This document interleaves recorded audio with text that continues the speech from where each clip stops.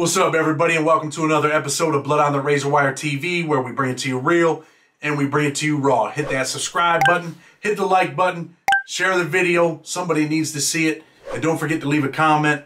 Also, notifications. Hopefully YouTube is doing the right thing and you guys get notified. So if you don't have that notification button hit, go ahead and hit it right now. Got a guest on today, man. Spent a lot of time in prison, been through a lot of stuff. I mean, this is one of them dudes that you hear about, man, in all these stories. He lived that life. It was a tough life. Almost lost his life. But I'm going to let him talk about it.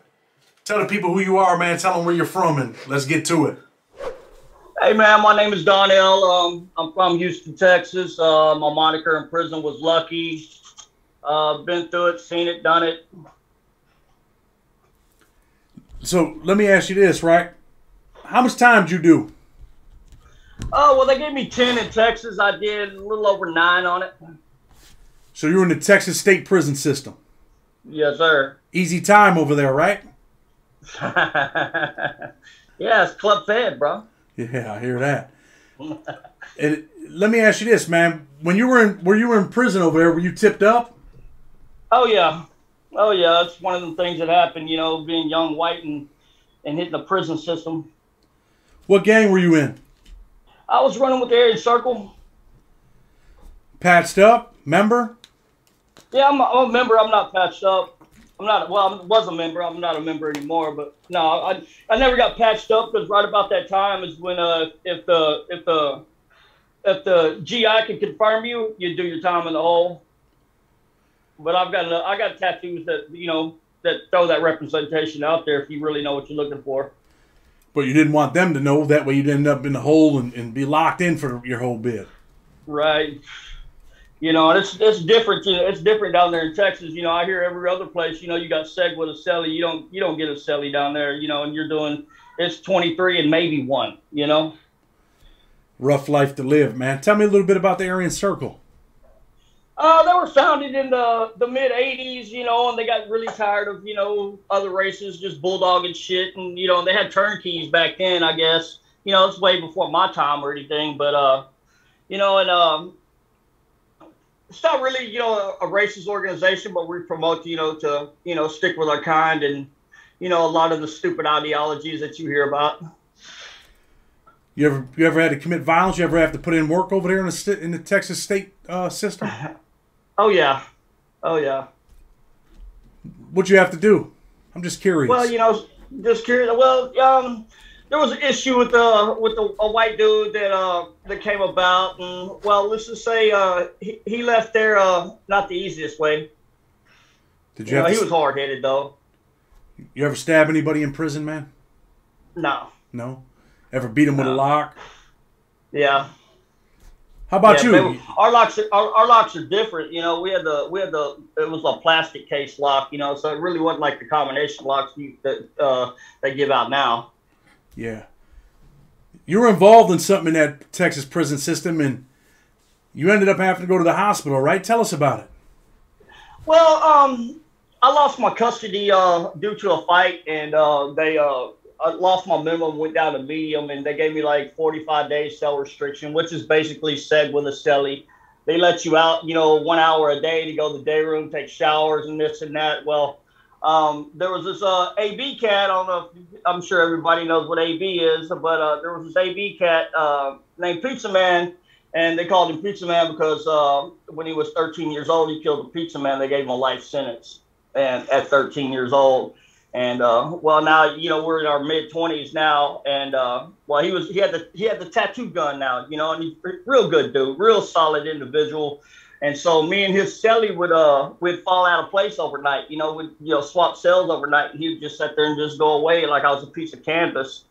And well, I guess one night Pizza caught his celly off of this locker, you know, eating on his Zuzus and Wham Whams, and Pizza beat the hell out of the celly. Beat him bad, bro. And the dude was a blood, you know, and he was all, you know, swole up and everything. And when they, you know, everywhere we went, we got escorted to chow, you know, and the police seen the celly, you know, and it looked like the Elephant Man. They pulled him off to the side and of course, the celly, gave up what happened, and next thing you know, the only thing they could do with him was move him out of cells. Well, it's like 3 days later, we were in our day room for our day room time, and I got I put my shoes on, I go to the shower, shit, and I take my shoes off, and I put my shower shoes on, I get in the shower, and I'm taking the shower. My homeboy was watching Point, and this Crip dude named Breed came around the corner, and he's like, "Lucky, man, you need to get to the day room, bro. Get to the day room." I'm like, "What's up, Breed?" He's like, "Man, look, if we square off, bro, let's just turn our backs to each other, because he was from my neighborhood too in Houston, so we didn't know each other, but we had that repertoire of being from the same place and shit." And well, I guess apparently, the Bloods were wiring that dude up. They got beat up, so "Oh, that white boy whooped you. That white boy whooped you." And if you're in about anything, somebody call you a white boy, that's just, that's like, that's disrespectful, bro. That's how they see it in Texas. If you're about anything, the little Featherwoods, they don't mind it. But, us that are about that life, we don't like that white boy shit. Well, I guess Pizza Man went to sit down and go drink his coffee and shit. And that, they were wiring that blood up. And as soon as Pizza sat down, that blood come up, snuck Pizza from behind. Well, Pizza's been locked up for like 12 years now, went through TYC, which is gladiator school, and then as soon as he had turned 18, they sent him off to go hit that max time. Well, Pizza Man got up and beat the fuck out this boy. I'm talking about beat the fuck. I mean, 3-hitter quitter, this dude was done. Well, when he fell, you see the dude who was calling shots for the Bloods and had the keys to the car in that wing. He's over there wiring himself up, pumping himself up. He pulls his shirt off, and he's like, "Well, whoop me, white boy." Well, fucking, that's about the time I come out the shower, and I see Pizza Man and him square off, and Pizza Man was cold with his hands. So, and, he dropped him. When that dude hit the ground, it went off. And we were outnumbered. It was only me, a homeboy of mine, Pizza Man, and this independent. Well, it went off, and next thing you know, I got my arms pinned to my side. I'm being laid on somebody's back, and they stood up, and the small of my back was on the shoulder, and somebody grabbed me by my throat, and they just fell backwards and split my shit open. Wound up going to the, that's when the gas hit the wing, and, everybody was down. People were, crying for the mama when the gas hits and shit. But, so I wound up, we all go down to medical, and medical's like, "Oh, it's okay. Here's a couple Tylenol. Go back to the wing." Well, they basically carried me to medical. They carried me back, handcuffed, unhandcuffed me, put me in a cell. And later on, I went to get up to go take a piss at the toilet. And when I got up, I just lost everything, went face first. And when they were doing counts or whatever, they see me face first on the pavement, dude. They called in. They took me back to medical. Called in an ambulance, and when the ambulance got there, the lady, did the little pin light in the eyes thing, and said, he's not going to make it too much longer. They called in a helicopter. It landed next door at the little makeshift airport they had. They life flighted me to BYU in San Antonio, Texas, and I spent 6 days in ICU with a tube in my head, draining all the blood off my brain. And damn, man. Blood on your brain, man. It's real, man. It's real. Were you laying in the hospital thinking, like, this is it, man, I'm about to die, man? Yeah, well, my mom was, she was real sick, and she was battling cancer at that time. And, and this happened the 28th of October, of 2001. After everything happened on the unit, I guess I was in the hospital. The major there called my mom, said, "Well, your son, he was in a gang-related race riot tonight. He might not make it." And I'm sure that didn't make my mama feel too good getting that call at fucking 2:00 in the morning. And well, the only thing I could think about is, how's my mom? How's she feeling? And and I wanted to make a phone call, and they never would let me make a phone call. And and I guess one of the lady nurses, she felt bad for me or whatever, and she said, medical outruled security. They made them get out the room, and the lady whipped out her little cell phone and called my mom for me. And I talked to my mom for a second, and she was in tears and just, worried about me coming home. Man. And, well, so they wound up closing me out. They took like 2 years good time, wound up closing me out, went to closed custody, which is seg with a celly, And It was December 25th of 2001. We're on the rec yard, and you know, they wreck you in, you know, 6 people at a time in cages. And well, we had this one officer that was really, this one cop, she was really cool, you know, and she come through the door, and you know, usually she calls me by my moniker, but she come through the door and she's like, Pitt.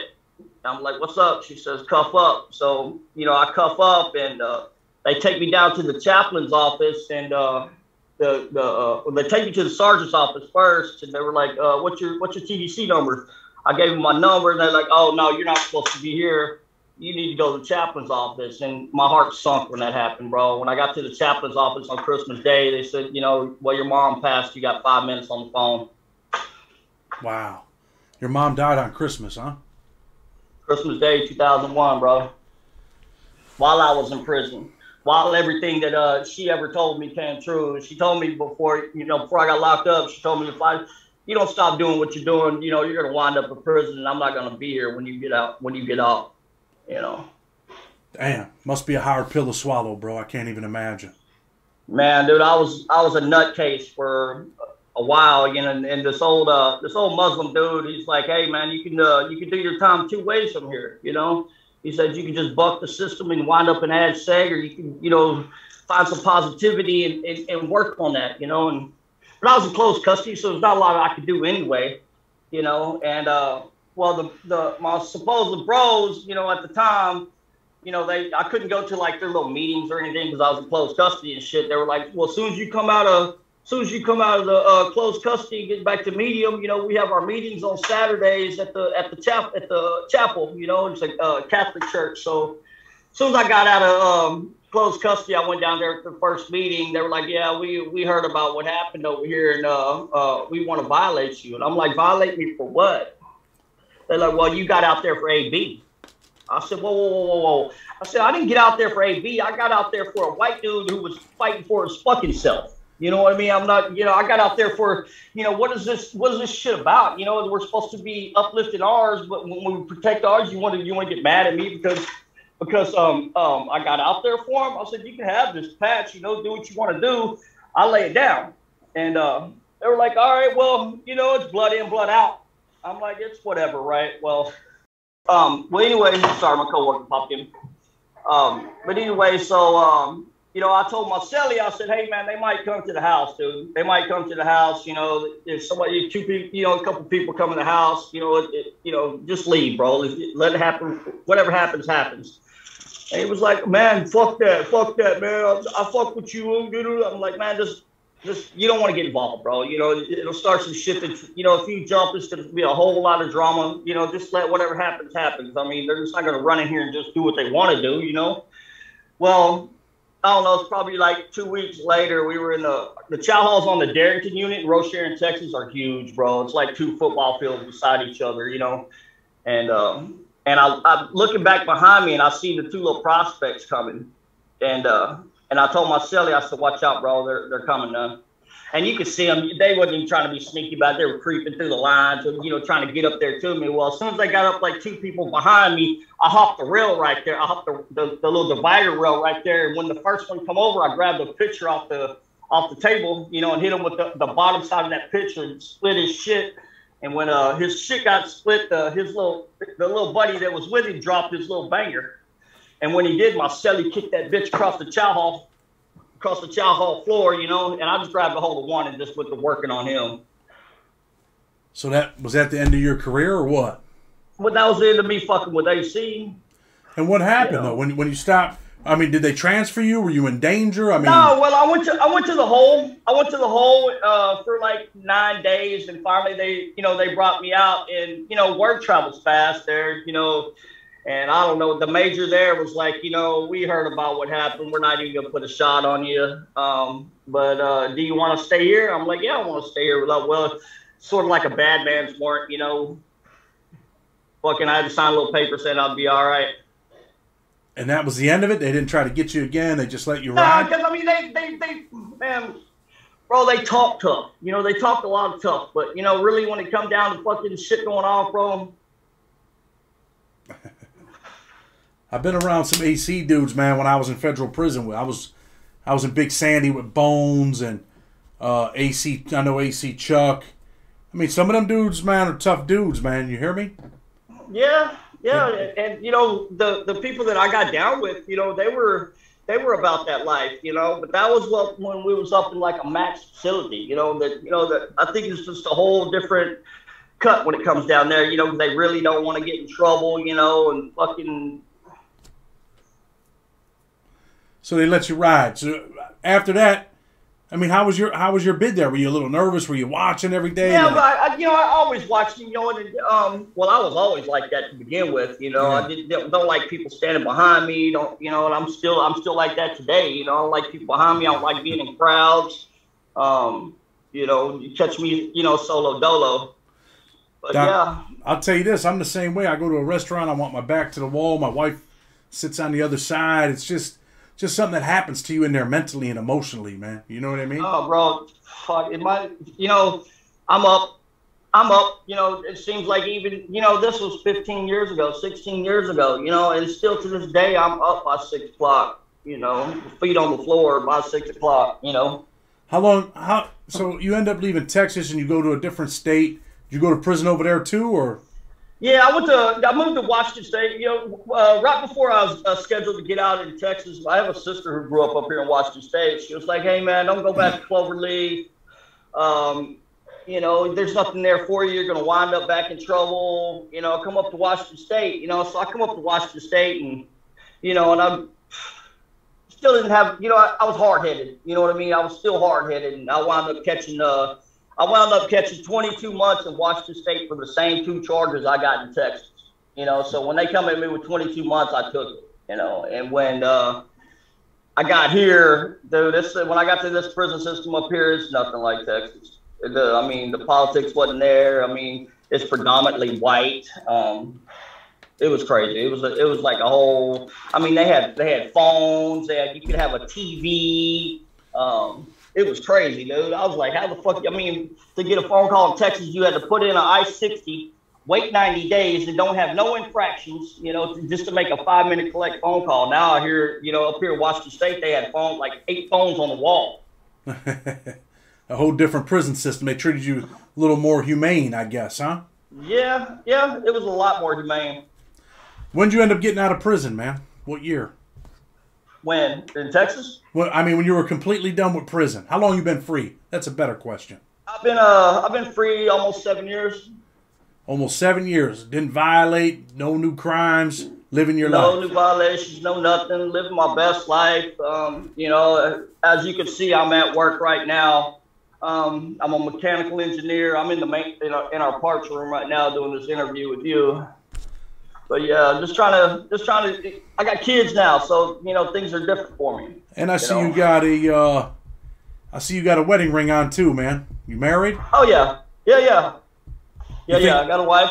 Do you think that helped you calm down when you ended up with a woman? And you said, "Man, this is her," or what? No. You didn't calm down after that? Well, no, I calmed down. I got calmed down after I had my daughter. All right, but you said you're living your best life. Tell me why it's your best life. Is it just because you're free?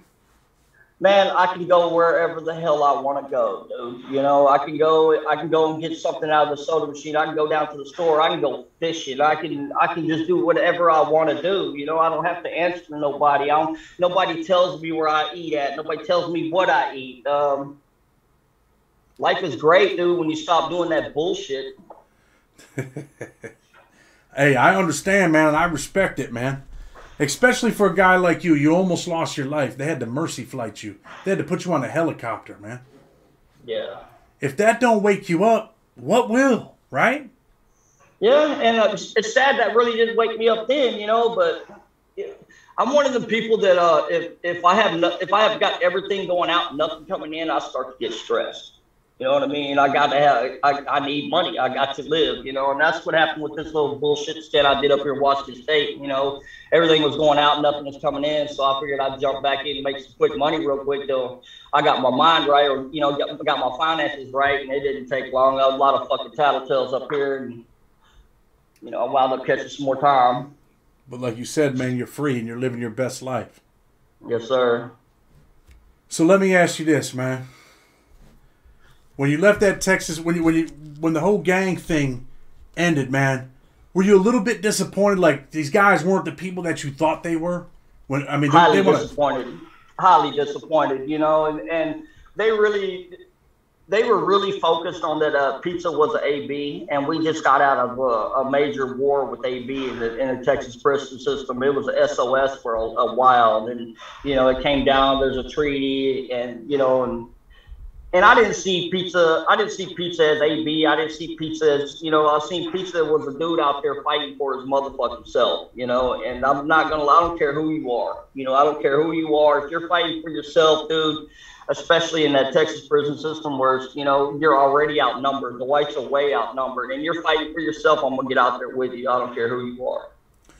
Well, that's the other thing I wanted to ask you, because Texas seems like a very racially segregated prison system, and you know, in the feds, it's pretty racially segregated when you're in a USP and a maximum security prison. So if a white dude in prison, right, in federal prison, something happens like that, and I don't care what gang he's in, if you don't help them, they're smashing you. And it wasn't working like that in Texas? Yeah. Yeah. Pretty much. It's supposed to be like that, but they were so hung up that he was AB, it was unbelievable, you know. But yeah, well, you know, when I say about that riot that happened where I took that life flight, one of my own bros, you know, that was in the wing with me, he was hiding in the black shower when all that shit kicked off, you know, and he left me out there high and dry by myself, you know. Well, you know, I had an independent name. His name's Clint, dude. Clint, if you see this, man, please reach out to Chad. Chad will reach out to me. Solid ass dude. I don't know what's up with the pizza man. I know he's still locked up. He got life. Sad, man. He was 13 years old and got life. Yeah. You know, and Donnell, he got life. I want to go back to this part too, because I don't want, you know, people to think the same way in the feds, man. If you're black and some white dude jumps on you, other black dudes are going to help, and if they don't, bad things are going to happen. Same thing with Mexicans. And really, in the penitentiary, when I was serving time, we pretty much had a understanding where it was a hands-off policy, man. You know, if there was an issue, you know, shot callers would talk about it, figure out what's going on. I mean, sometimes things did pop off, sometimes things happen. But a lot of times, man, you would politic, right? There'd be a lot of politics in the feds to stop that stuff from happening. And I just think it's mind-boggling that these dudes are supposed to be your brothers. And, you know, when you're in a gang, man, there's this, you know, people think there's this bond. And sometimes you do. You bond with some of the homeboys. And some of them you don't. Some of them you're like, man, for real, man, I really don't even like this dude. And you're in the same gang as this cat. You ever experienced that? Oh, yeah. Oh, yeah. You know, question his morality or something, you know, question where his heart's really at, you know. You chop all this up with us, but, you know, on the sidelines, you're doing something else, you know. It's... Yeah, and you know, sometimes, like I said, dude, you just almost lost your life, man, and now these dudes want to jump on you too? And you think, you're like, damn, these are my brothers, man. These are the dudes I'm supposed to be able to count on. And here they are, man. They turn their back on me. I've seen it, man. Yeah, I've seen but it 1,000 times. Yeah, it happens, dude. You know, and I was watching one of your shows where that Cedric Dean cat, where he said, you know, 90% of Crips kill Crips, 90% of Bloods, you know, assault Bloods, 90% of the Aryan Brotherhood, they assault their own, you know, and it's like that, dude. It's so fucked up like that, dude. You know, the ones you expect that you can count on the most are the first person to give you their ass to kiss. Yeah, ain't that something? That's pretty deep, man. I'm glad you said that. So listen, you know, you said you calmed down. How many kids you got, man? I got 3. 3 kids. They look up to you now, don't they? Yeah. Yeah. And you're the father that they can be proud of. They say, man, it's my dad, man. My dad goes to work. My dad's not in the streets. I don't have to worry about my dad leaving me and going to prison. He's going to be here. How's that feel, man, at night? It feels great, man. I was an hour late getting to work because my 14-year-old had a football game today. So, you know, I'm going to stand behind that football game with him and, you know, and not, you know, I'm going to be there for him. Yeah. Well, listen, man, before we close the show, man, is there anything you want to say? Children, young people, boys, girls, if you think it's a joke out here running these damn streets, they got a place for you. They got a place for you, and it's not a nice place. You know, don't listen to the hype, you know, oh, you'll be all right, this and that, because things happen with everybody. I don't care what color you are, what race you are, what religion you are, things happen. And it's not all good. You know, you might have your, you know, a couple of moments to where things are peaceful and things are going smooth, but at the drop of a dime, it could go sideways. 100%, man. Listen, I know you got to get back to work. I'm going to close the show. Let people know, man, I appreciate you coming on. I appreciate your story, man. I appreciate you being a father, being a real father, a real leader, man. I mean that. So we're going to close, man, with respect. Blood on the Razor Wire TV. Hit that subscribe button. Hit that like button. Change your life so you don't end up mercy flighted, man, for real. Until tomorrow, we're out.